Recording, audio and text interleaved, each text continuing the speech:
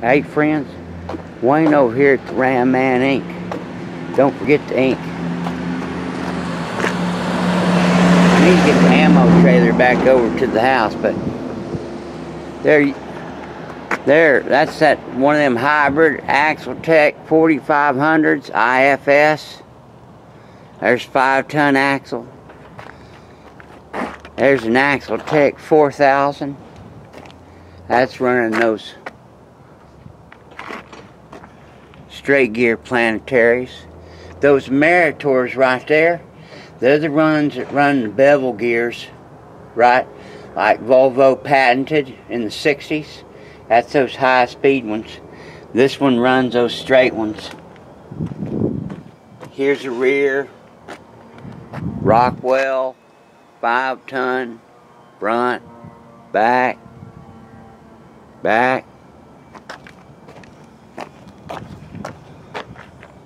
See that right there? That's like a final drive for a tank or track vehicle.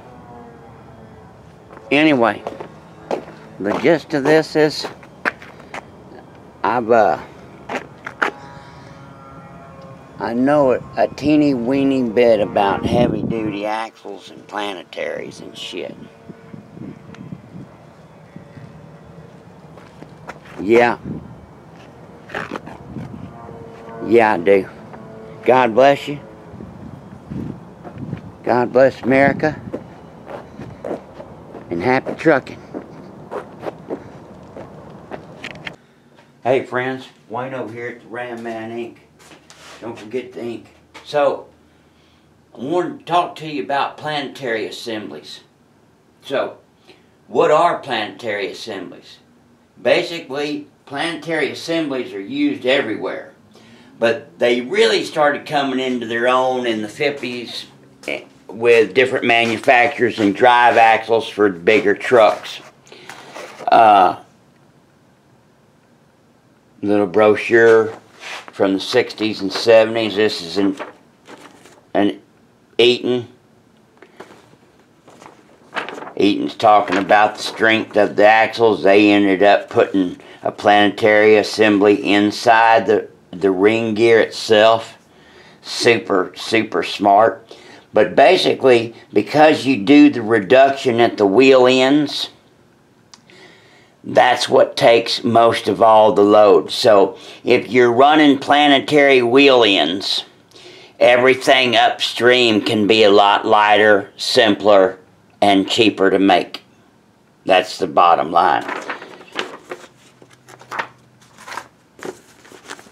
Here's some bevel style hub reduction. This works off the same wheel. Bevel gears, spider gears, just like a rear end. Talking about having a 2-to-1 reduction. Volvo got the patent on this right here. These are high-speed planetaries. These are like what you see on a couple of military axles. Because of the cut, they run fairly smooth, and they run cool. And basically, these are the helicals, are the only type that can be run basically on the highway from time to time. When you think about planetaries in general, you think about forklifts and things like that. And so, big buggies. And like regular old planetary with these straight cut gears, these are not typically high speed assemblies. They're not made for running down the fucking Autobahn at 120. That's not what they're for. They're for carrying a big old load. But those spiral gears and the bevel gears, they can be run at high speed because they got them on military trucks.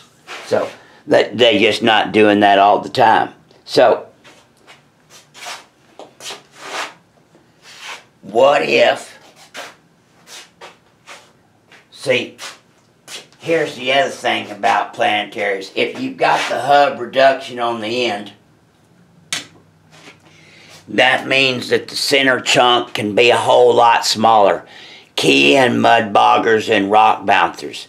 That means that the center chunk can be a lot smaller. That also means that inherently it's a lot stronger. And like I say all the time, when it comes right down to it, a Ford 9-inch is a lot stronger than a Dana 60. They both got a lot of parts for them. They both got cheap parts, but that Ford's running a third bearing on that Planetary. Now, here's the thing I want you to think about it. This is one of the reasons people's running Dana 60s, running Dana 70s. Now everybody's all crazy talking about building Dana 80s and all that shit. Well, here's the deal.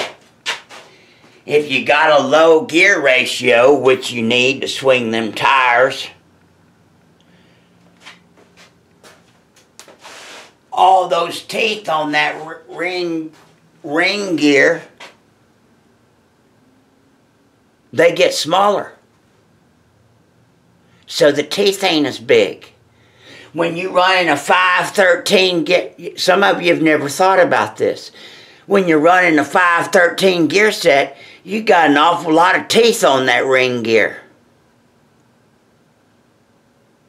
Yeah, it's the same size. It's 9 inches or 9 3/4. But whether you stick 54 teeth on there or 30 teeth, or 20 teeth, you got 20 teeth on there, you got you a real strong ring gear, super strong. So you can get it. You can get a 2.5 for a Ford 9-inch. Well, 2.5 multiplied on a 3-to-1 Planetary. Well, what does that get you? Shit. That gets you right in the lane that you need to be in. That gets you the lightest, strongest axle basically made. And like I said, the parts are dirt cheap. You can find them everywhere for either one, Ford 9-inch or the Dana 60. I want you to think about having Planetaries on the end of a Dana 60. Let me repeat this. Think about having some bolt-on Planetaries on the end of a Dana 60. Just think about that shit. I mean, you got people out there shaving the bottoms of the pumpkin, spending $200 or $300 to shave off 3/4 of an inch underneath on a 60 or 14 bolt. I mean, that's crazy shit. Now remember, for a 9-inch and the 14 bolts, the only axles out there got that third bearing. Only one. So what do we have here in front of us, friends? Basically, we have us a Dana 60 wheel in. Got us a 2 1/4 bearing, 2-inch goes up here, right? Here's typically us a hub. So this is a factory setup. So normally we put down our hub, we tighten it on down and get our preload, slide our axle in and bolt it up. But what if we didn't do that? What's a Planetary assembly got to have? Got to have a ring gear, a fixed ring gear, Planetary setup, along with the drive plate. So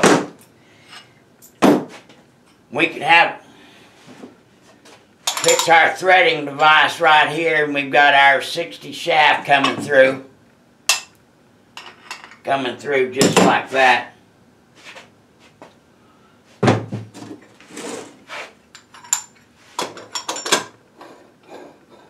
There we go. Set our preload and the hub's on. And the ring gear's fixed. Tighten her down, set everything.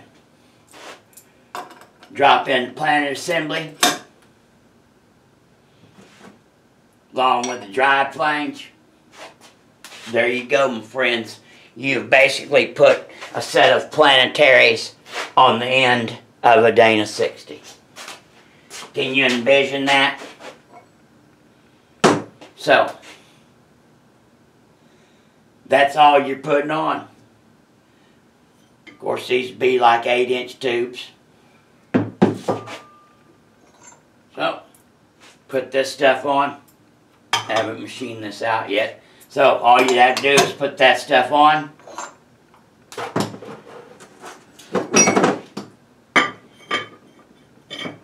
slide the cap assembly down, tighten it on down,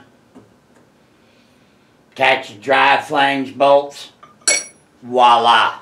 Universal Planetaries that'll bolt up on 8 lugs. Now that is some badass shit. Anybody that thinks that's not super badass, well, better not say that. God bless you. God bless America. And happy trucking. Planetaries to come.